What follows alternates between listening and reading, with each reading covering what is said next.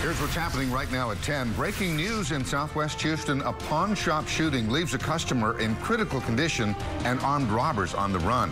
Good evening and thank you for joining us. I'm Bill Biassa. Hello, I'm Dominique Soxa. Channel 2 anchor Keith Garvin live off of Bel Air near Renwick with the newest information tonight. Keith? Dominique, Bill, there is an active search for at least 2 suspects after a customer with an LTC pulled out his weapon and exchanged gunfire with him in an attempt to stop an armed robbery at the Easy Pawn Shop behind me. Now, we have video from the scene earlier this evening, and HPD tells us that just before 8 o'clock tonight, 2 males entered the store with guns and with bandanas covering their faces.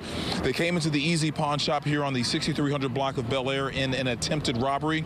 Inside were 2 employees and a customer. Investigators say that customer, who has a license to carry, pulled out his concealed weapon to try to stop the 2 men. The 2 sides exchanged gunfire, and the customer was shot in the chest, while the 2 suspects were able to get away. Houston police say because you have an LTC, that does not mean you should intervene during a crime.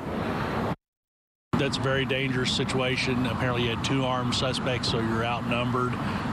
You really can't answer that kind of question unless you're in that situation. But boy, sometimes it's just better to be a good witness and report what you see to the police other than try to intervene. So, I can't answer for what he did. He obviously thought it was right at the time. And that customer was shot in the chest. At last check, he was in the hospital in critical condition.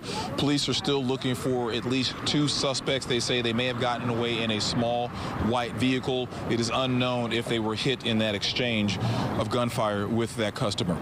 Reporting live from Southwest Houston, Keith Garvin, KPRC, Channel 2 News.